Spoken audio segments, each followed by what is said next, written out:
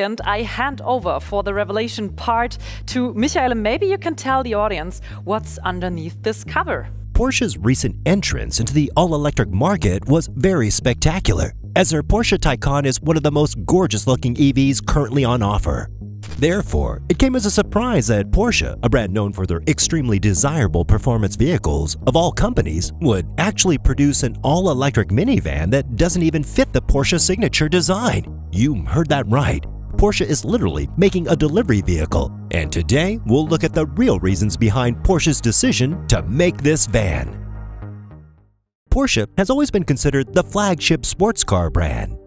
Its Porsche 911 has been the absolute benchmark of sporty driver's vehicles since the 60s, and it's still one of the most universally loved models in existence.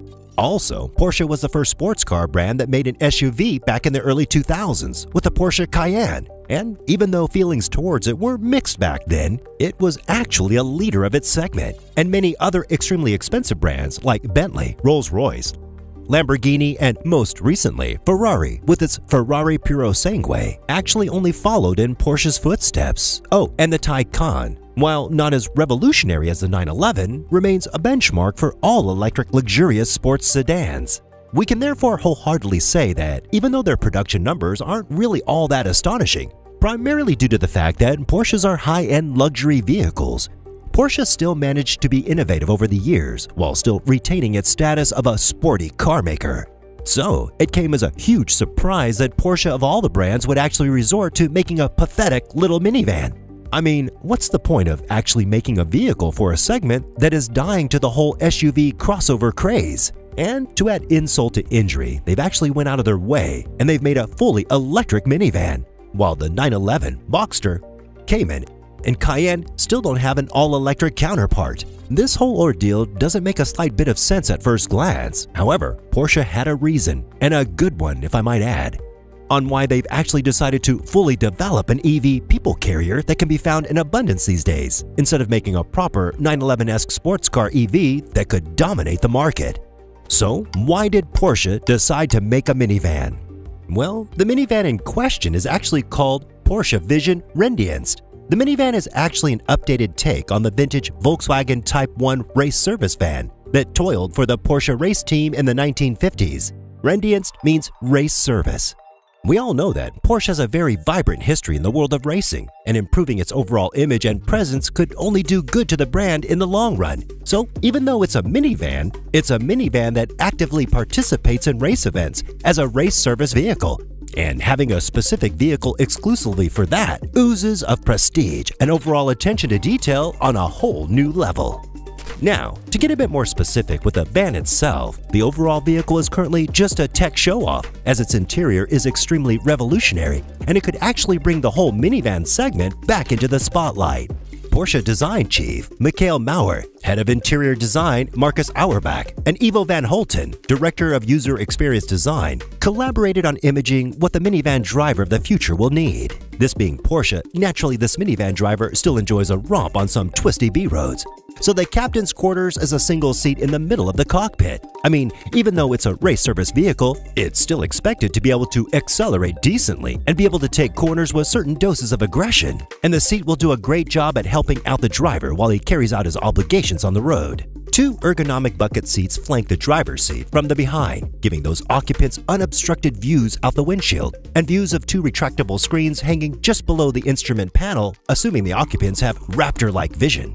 In the back, a bench seat spans the width of the minivan, curving at the edges along the wall. There doesn't look to be much room between the back bench and the rear hatch, so the 6-seat cabin is probably still best for race services, like getting team drivers and VIPs from the hotel to the track. That captain's chair in the front can rotate 180 degrees to face the rest of the occupants, perfect for a trackside confab in a private mobile office. Porsche also seems like they're not done with the Renndienst minivan, as they recently updated the design of the car, as both the headlights and the doors have been changed compared to the original design. Also, the Renndienst is still scheduled to be regularly updated, both styling-wise and mechanically-wise, and there are no reasons to believe that Porsche will actually abandon this project. Oh, and let's not forget about the fact that this is one of Porsche's rare all-electric projects, which means that it goes without saying that it's actually extremely advanced when it comes down to the overall driving experience, even though it's still just a minivan. So, does this mean that Porsche will actually start producing minivans in the future? Thankfully, Porsche is not planning on producing minivans anytime soon. The Renndienst is actually currently just a render, and it's probably going to be either a one-off or extremely limited edition vehicle that will be used exclusively as a race service vehicle. Porsche told Autoblog at the time the company is all about sports cars, so the minivan concept is not our plan at all. Nevertheless, of all the concepts in the book, Porsche decided to dedicate 3 of its finest design minds to creating the interior of the future for this one. This interior could be just a show-off, or it could possibly find its way into other car brands that are owned by the automotive giant that is Volkswagen, just like Porsche is. In fact, this actually wouldn't be a stretch, as the first Volkswagen vehicle, the original Volkswagen Beetle, was actually designed by Ferdinand Porsche, the founder of Porsche. Also, apart from that, Volkswagen has also borrowed numerous designs and solutions from Porsche over the years.